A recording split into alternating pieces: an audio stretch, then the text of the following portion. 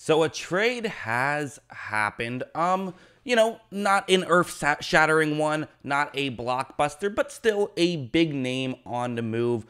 Former first-round pick N'Keal Harry traded to the Bears for a seventh-round pick. So seventh-round picks tend to be used for like special teams guys, which hey, Patriots love some special teams guys, so there's some value there, but not much. I mean, this is very much a we're getting rid of him. We don't want him. I'm assuming they were going to cut him if it wasn't for this move.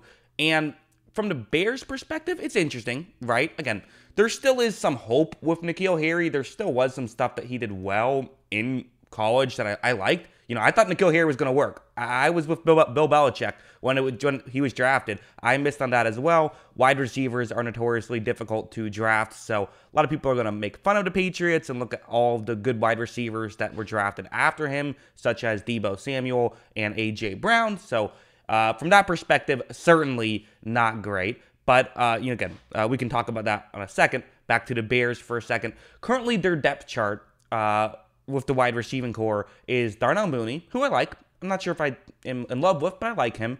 You then have Equanimeous St. Brown, who's mostly just a depth guy. Byron Pringle, who's mostly just a depth guy. You have Dante Pettis, who was okay for San Francisco for like a solid number 3 guy. But my issue with that is he going to be is that more of just a product of the system, which it probably is. And then Velus Jones, who they drafted in the 3rd round. They just need more guys in the room.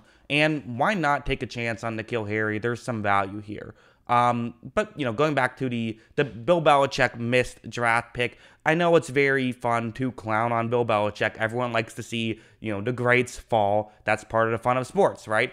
But you got to just think about it from a different perspective of like, it's just hard to draft wide receivers in the 1st round, which is why typically they don't do it too often. And historically, they haven't done it too often. And really, they have a lot of guys in the room. So it kind of makes some sense to just get some value out of it, accept the fact that it's a loss, and move on. Because, again, their depth chart, you have Kendrick Bourne, Jacoby Myers, Devontae Parker, who are all guys that can do what they can do well.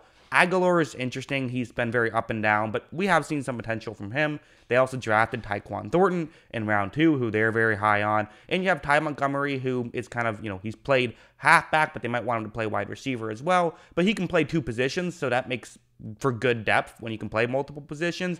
They have Lil Jordan Humphrey as well. So it's like they have a lot of guys in the room. They had to get rid of some guys, just get some value back, better than cutting him. So again, not exactly a league-shattering move, but still something I wanted to talk about because it is kind of an interesting, an end of an era, I guess, for New England. As in hindsight, maybe having Deebo Samuel would have gone better for them. But again, it's very easy to say that in hindsight.